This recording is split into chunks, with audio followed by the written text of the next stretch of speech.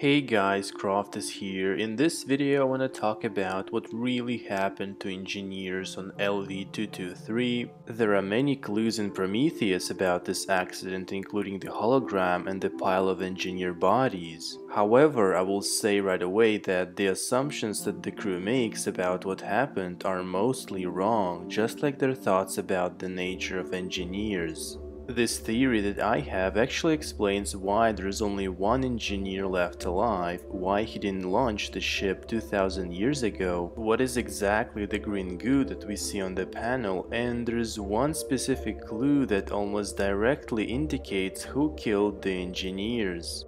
First of all, the entrance to the temple required the Prometheus crew to physically crouch down and wiggle their way through a broken door. As we can see, there's a curved door frame and what seems to be layers of stone/metallic door, of which the final panel was busted in. There is no way an engineer would fit through that small portion of open door, thus the door to the temple was clearly shut or in process of closing when something busted in, not out as we're meant to believe in the movie. This shot shows clear cuts and straight metallic borders on each panel, indicating that this is not simply a hole in the pyramid.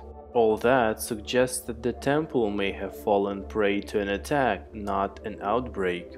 The path the crew follows seems to be filled with stones, as if the structure had been partially destroyed in some sense. As you can see, the rocks are placed in a way that would suggest something broke its way into the pyramid rather than broke out. These details suggest that, contrary to what we are led to believe through dialogue by the human crew members, the engineered pyramid on LV-223 was not the victim of an outbreak or hazardous material.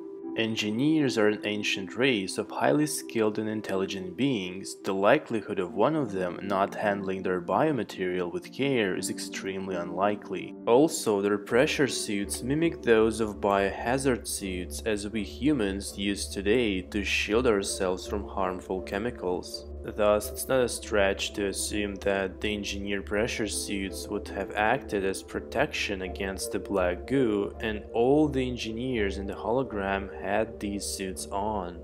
Now that we know that it was an attack on the temple, let's talk about who or what could have done that. LV-223 seen in Prometheus and LV-426 seen in Alien and Aliens are part of the same system.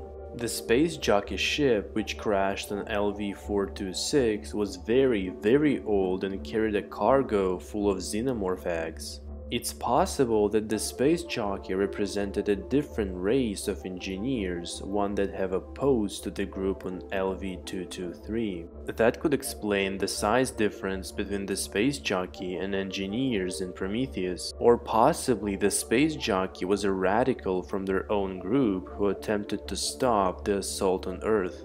There could have been an engineer civil war due to the one extremist faction and their will to destroy humanity. Perhaps aliens were dropped onto the LV-223 to eradicate the engineers before they launched their assault on Earth. But in the process, the cargo was unstable and got loose somehow, killing the radical space jockey and crashing on LV-426 shortly after its drive-by of LV-223. This is certainly a possible scenario.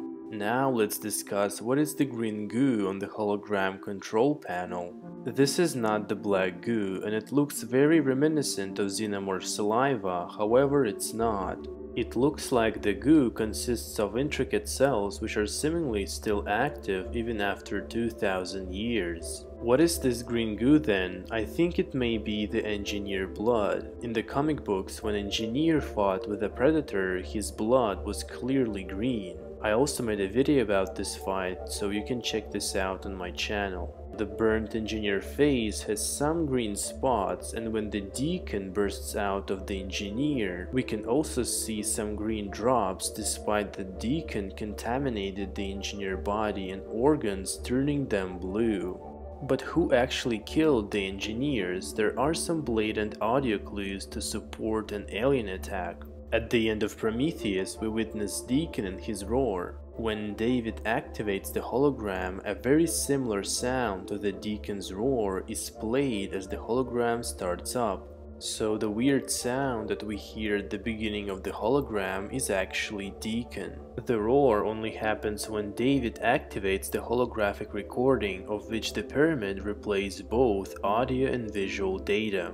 You can compare yourself the audio played at the start of the hologram and at the end of Prometheus, and the two match up identically. That can give a possible answer why there is only one engineer left alive. Given that the crew didn't find the Deacon's body, there was an engineer versus Deacon conflict following the initial attack. The engineer who David wakes up in Prometheus was the only one to survive the ordeal, and who likely killed the Deacon or at least trapped him in a room behind a pile of dead engineer bodies. The reason he didn't fly in the Juggernaut ship is unknown, but could be due to the fact that he was infected by the Deacon prior to his victory, leaving a spore inside of him. The spore was then mutated when impregnated by the trilobite at the end of the film. By entering into cryosleep, as David suggests to Shaw earlier on after discovering her abnormal fetus, he would have slowed its growth and extended his life until more of his comrades showed up to assist him. Obviously they never did, and when he wakes up 2000 years later, he realizes that his people may very well have been wiped out. Thus he sparks his rage and immediately launches his assault on Earth.